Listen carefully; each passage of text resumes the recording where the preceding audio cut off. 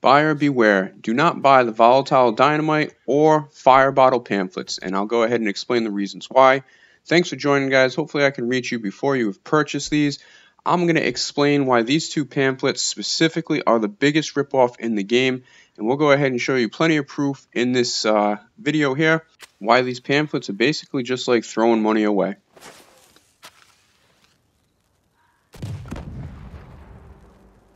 So we're going to go ahead and start by talking about the fire bottle pamphlet that unlocks at level 37 for a price of $500. Again, you do not want to buy that. And then next up on the list is going to be the volatile dynamite, which unlocks at level 77 with a purchase price of $785. Now, I think this is absolutely rotten that they end up listing these in the fence, because some of you guys may have already noticed that you can craft these without having the damn pamphlet. And like I said, if you don't believe me, just keep watching, pay attention, and I'll go ahead and show you exactly what I'm talking about. Alright, so here we are at a campfire, and you can see right there they are not locked. I will show you proof that I do not have either one of these pamphlets, but the dynamite pamphlet pops up right there, and also the fire bottle pamphlet. Now you'll see right there I don't have any dynamite, so I can't craft it at the moment. Later I am going to throw a couple and show you that I can come in and craft them. Same thing with the fire bottle. I'm full right now because I have bought them from the fence, so that's why I do not have the option to actually craft those, but you see that they are not locked for me. Normally they would be locked unless you had the pamphlet. So I don't know if this is some kind of glitch. I'm on Xbox. I don't know if it's specifically just Xbox or if it's, you know, something in the game, but something is up, and I just actually noticed it the other day while I was doing a video for some of the other pamphlets for the shotgun. But you see right there, I do have 8 of the volatile dynamite. Just to go ahead and prove to you, I don't have any of the regular dynamite. That's why I'm not getting the option to craft them.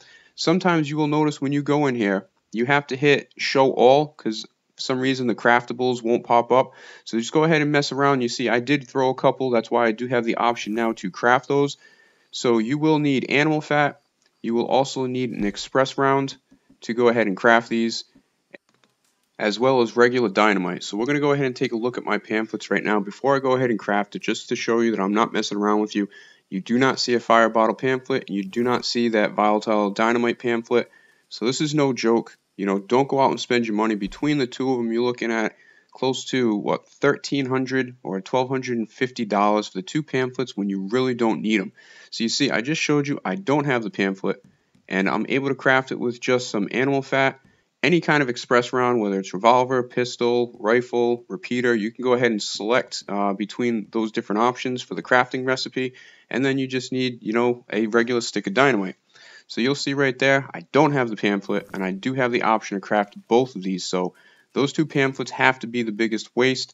I have had some comments on some of the other buyer beware videos where people are saying that they actually can go ahead and craft the potent snake oil and some of the other things. I don't know if that specifically plays on PlayStation, but you see right there, there's a couple different crafting recipes for the fire bottle. Again, I am full on those. That's why I'm not able to go ahead and craft those. So we're going to get a little help from our friend Neon Razor, who's going to go ahead and chuck a regular stick of dynamite just to see the effects of it. And then I'm going to go ahead in the next clip and chuck the volatile dynamite, and you will see the difference between the two. However, it is pretty slight. I think the you know, volatile dynamite just gives you a little bit more of an explosion. I don't know if it has more of a blast radius, but you would think that it would be more potent and more deadly. I haven't necessarily tested that out on any enemies or NPCs. So hopefully this video has reached you in time. Hopefully you have not gone out and spent your money on those two damn pamphlets. I feel bad for you if you have. Go ahead and mess around with this. You can craft them at a campfire. You can also craft them with the mortar and pestle if you have it, if you've bought it at the general store for $20.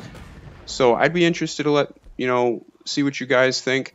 If you guys have noticed this as well, or if there are some people out there that don't have the option to craft these. I don't know if you have to get up to the specific levels, like say 37 for the fire bottle and then 77 for the volatile dynamite before you can actually go in and craft them. But please spread the word. Don't let your friends buy these. Tell them about this video. Even if you don't tell them to watch a video, just tell them by rumor. Let them know that it's a joke, and do not waste your money. Again, I appreciate you guys watching the series here. Hopefully I can bring you a couple more to let you guys know what to expect with these pamphlets. So thanks again, guys, and I'll see you next time.